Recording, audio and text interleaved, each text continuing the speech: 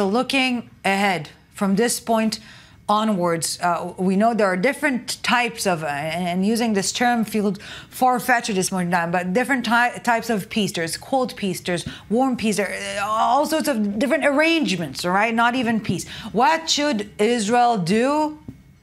Not after October 7th, now, March 21st. Well, to my point of view, we should accept the idea of a demilitarized Palestinian state in the long run and start to create a stronger Palestinian Authority. They're not going to be Zionists, and at first they're not going to change those books. This is the reality of it. First of all, create a non-zero-sum game engagement with the Palestinian Authority, and from there, we can give them hope. And if we don't give them hope, they'll keep on fighting desperately.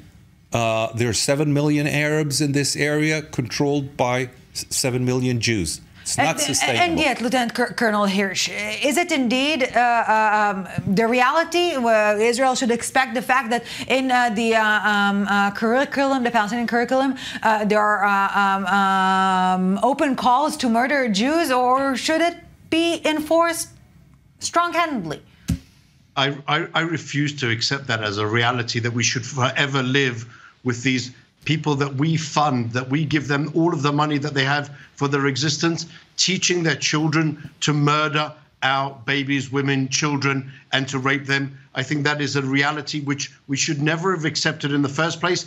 And if we allow that to be the reality from now on going forward, we will return over and over and over again to the October 7 massacre, as Hamas has promised to do. That is not something that we should do.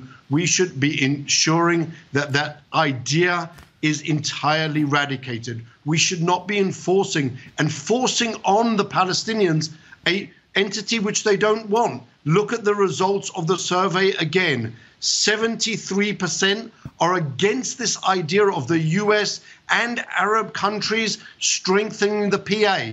The Palestinians hate the Palestinian Authority. That is a reality. It is not bringing forward peace to discuss emboldening this entity which seeks our destruction.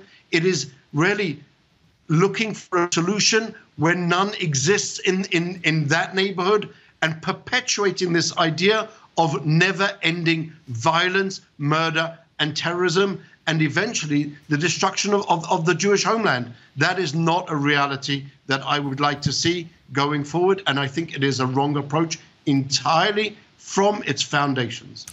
Gentlemen, on the sidelines of it, extremely briefly, really one paragraph each, let's put it that way. There is this growing disagreement, confrontation even, on whether to allow or not to allow visitations for Nukhba terrorists. This is something that is putting a spoke in the wheels of London-Jerusalem relations. Really, with 134 hostages, should Nukhba terrorist conditions be respected?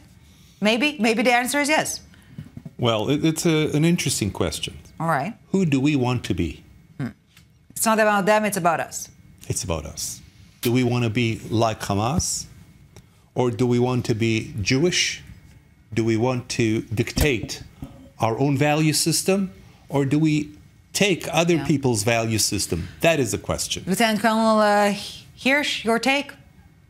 It's absolutely unreasonable to allow anyone from the Red Cross in to visit any of the prisoners. This is something which is immoral. This is an organization that refuses to ensure visitation at the Israeli hostages. And yes, we should, in this game, play the same rules as the terrorists play. It doesn't say anything about us. We're providing them with food. We're providing them with shelter. Not allowing a hostile organization into the prisons isn't immoral. Gentlemen, conflicting views, and yet with utmost respect and interest to one another. Thank you for this discussion. We appreciate your time and insight.